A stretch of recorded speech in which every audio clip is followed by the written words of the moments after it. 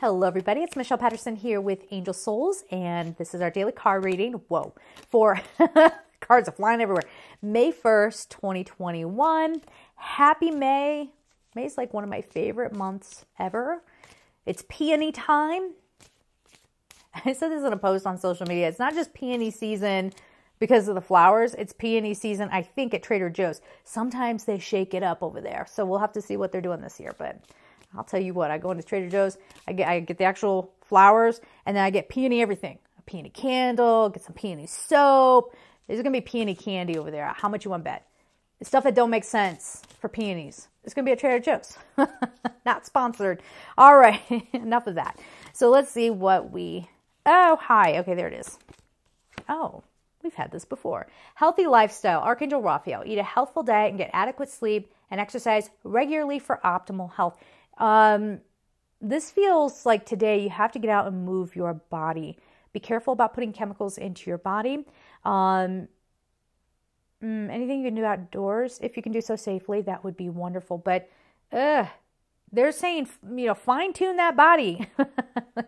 It does not mean that you have to be like super cut like a model, or you have to be super thin or whatever. You can be your body type. I personally am a thicker woman, and I'm pretty healthy, believe it or not. I know people just assume that if you're overweight that you're unhealthy. That's not true. 100% it's not true. Don't try me. I'll take my blood work and put it up against your blood work any day. I'm kidding. We're not doing that. Okay, anyway. But healthy lifestyle, and make room for laughter. I know this is not the best place. I'm not a comedian. I try so hard. Maybe it's cringy. Fine. Okay, but make time for laughter. And if you're looking at these videos, okay, fine. If you don't think my jokes are funny, that's fine. But if you're someone who doesn't, let's come up with this, with being healthy. If you're somebody who hardly ever laughs, or you're one who rolls your eyes about everything,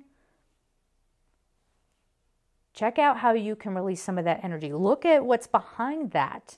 What is your need to shut down joy? Laughter raises your frequency. You ever hear about laughing Buddha? Reason for it, okay? Look into it. That's very important. So integrate things that can be lighthearted. What makes you feel like a kid again? What makes you feel like you're honoring your inner child? Okay, this is the time to do that. One of the things that I love to do, especially when I'm home visiting, my 5-year-old nephew is going to be turning 6 this month. So we have epic game night, or we did that last time I was home. And we played we played Hungry Hungry Hippo, we played Uno, what else? Jenga, Connect 4. We did all of those things. And it was so fun to just relax and let go.